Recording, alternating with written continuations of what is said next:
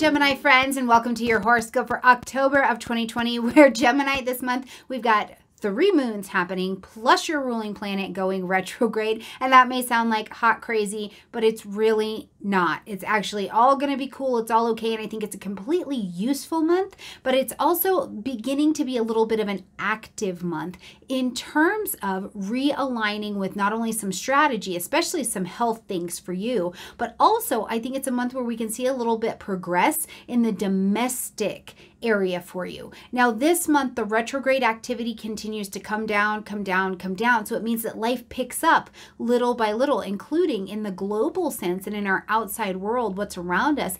These things begin to pick up just a little bit at a time as well. So we also have that in our favor this month as well. So I look forward to telling you all about what looks like it's coming for you and breaking that down. But before we do that, man, the eat and greets are loaded with some beautiful astrologers this month. Jessica Lanyadoo will be here. We've got Basil Farrington, Shane M. Nygaard will be here, who also has a twin, Sean, who apparently I need to get over to the show as well. Melissa LaFara will be here.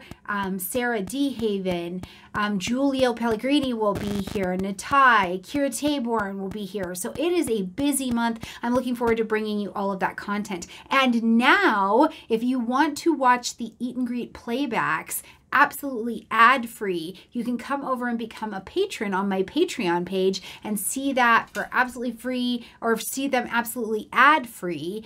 And if you don't want to do that, totally okay too. You can still watch them right here on YouTube. So whichever way you'd like to interact, I just made it available. And as the Patreon continues to grow and I can provide more in-depth things over there as well, and really good, delicious content for you guys there as well, I'll keep you posted, okay? But we got to start somewhere, right? All right, let's jump in here, Gemini, and see what's going on. First of all, happy fall, happy autumn. Welcome to a new season.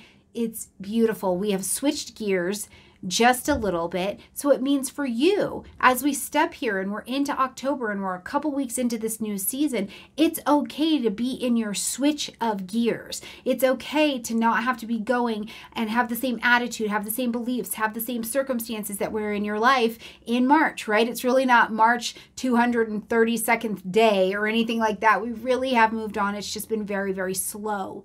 Now, right here at the beginning of the month, we've got a full moon happening in the energy of Aries. Now, this is going to light up your 11th house space, the house of friends, groupings. It's going to be places you'd like to be recognized, you'd like to be seen, your associations, your groupings, long-range plans, goals, and designs. And I cannot tell you how much I think it's important that at this full moon that's asking us to end something, acknowledge something, or make an adjustment, you maybe really are looking at this social lineup that you've got going on. Uranus is also retrograde this month, so maybe is there something going on in your technology life that you need to kind of have an upgrade or you need to adjust there. But also, Gemini, and your long-range plans. What do you have set up? This is not a super forward-moving moon because the retrograde, the planet that rules this moon, is actually in retrograde. So it's more of a redefine, realign with the strategy kind of moon, and then you can get a lot out of it. It's really, really juicy if you'll dig into it in the 11th house. Truly, if there are friends, if there are people you've been associated with, acquaintances, that it's more like it's heavyweight at this time instead of something that you think can really be a part of your future, this will be a good time for you to take a look over that for sure.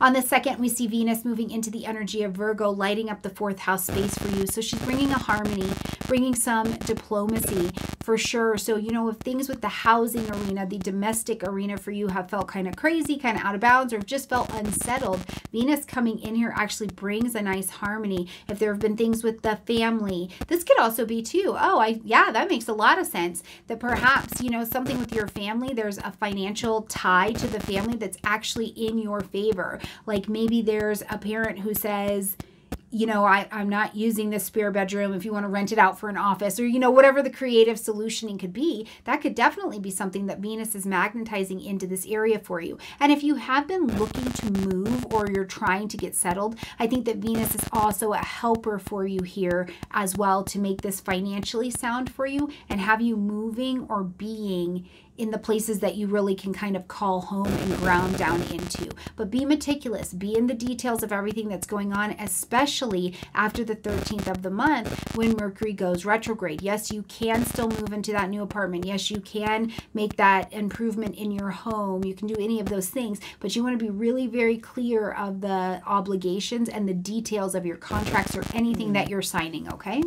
On the 4th, we see Pluto coming direct and out of retrograde where he's been for the last 4 months. So this is going to bring that direct energy into your 8th house. Where just at the end of September, we saw Saturn coming out of retrograde. Now we have Pluto out of retrograde, and before that, Jupiter came out of retrograde. So at this point, we have that Capricorn Council out of retrograde here in your 8th house. So you have learned, you have crystallized. Saturn has taken you maturely to a different level. Pluto has knocked down, tore down, just destructed some things in this 8th house arena for you. And now you're able to go ahead with that Jupiter energy and build something that's wise. And it's a wise structure here. So in your joint resources, connections between you and anybody else tied to your money, any other sources tied to your money, fear, anxiety, becoming independent, where you become independent but interdependent, where you have those relationships, really this place of being able to stand on your own in those joint resources. I also think for some people, it's just straight up about the taboo studies that you've been maybe kind of studying around. Have you been doing astrology, tarot, and now you're really ready to start coming out a little bit more because Pluto kind of helped you phoenix a little bit. You died off over here and you're ready to live this next lifestyle, this next lifetime, this next story. So certainly whatever's been destructive, Pluto as he's retrograde here now is also going to give you the courage, I think, to get ready to build in an evolved form here, okay? On the 13th, Mercury, your ruling planet, heads into retrograde at 12 degrees of Scorpio, where it will be retrograding back until we get to the 27th of the month. And as he retrogrades back on the 27th, that Mercury is going to move into the energy of Libra, and it will come out of retrograde November 3rd. So the dance is going to be between your 6th and your 5th houses with this particular retrograde. Now, with this 6th house retrograde, really, truly, Scorpio is deep. Scorpio is down in the dirty of how does this work? It's not meticulous like Virgo is. It actually is not looking at all of the nitty gritty of things. It's like, how does this work together? If I take this apart, what's inside of here, right? So as Mercury's in Scorpio and you start thinking about and evaluating your health, your daily routine, what's going on in your mind? What are you communicating? What are these independent projects in the 6th house that maybe are freelance that you want to be working on? Scorpio's got it cracked open. Mercury is getting into the depths of how does this actually work? Is this what I really want to be talking about? Does this have depth? Does this have weight? Does this have value, right? Am I eating good things? Because maybe this Mercury and Scorpio in your 6th house is like, hey, Gemini, we need to detox a little bit, right? Scorpio's like, let's pull some things out. Pull that out. So there could be a detoxing quality that's also available during this retrograde for you. But standard things in a retrograde, you're going to go back, reconnect, revise, re-edit. You know, is this a project coming back to you? Oh, if you are looking for a job, or let's say that you put in an application, 20 months ago, this could actually be finding its way back to you. Or even a project that you started in 2019, you could be seeing it again or making an adjustment to it at this particular time, since the Mercury retrogrades also followed the path of water in 2019, and yet here we are again. On the 16th, we've got a new moon happening in the energy of Libra at 24 degrees. So this will light up your 5th house. And I do like this new moon for you in the 5th house because it is the opportunity to plant your seeds of intention for joy, for play, for something you're willing and you're ready to take a risk on. And sometimes that's romance. Sometimes it's this hobby or this project that we're into. Maybe it's something with the children, and this has to do with partnership, being in balance here with Libra. So what you're doing here is you're saying, I'd like to be in balance. I'd like to be in relation in this area of my life. So whatever it is that you're planting to begin something new here, I love it for you, because really as we follow this over this next moon cycle, this next next 28 days and we come back to see what's come to fruition for you. I can't wait for you to put in the comment section down below. You're right, Stormie, I was working on joy, or I manifested more joy in the area of my work, or I manifested an easier time with my kids, or an easier time getting my projects done, or getting projects done in a joyful way. Whatever it is, I look forward to seeing what you create here. And yes, a new moon can absolutely sometimes bring a romance to your table. It absolutely can. Mars is still retrograde, so just take it nice and slow if you're able to, okay?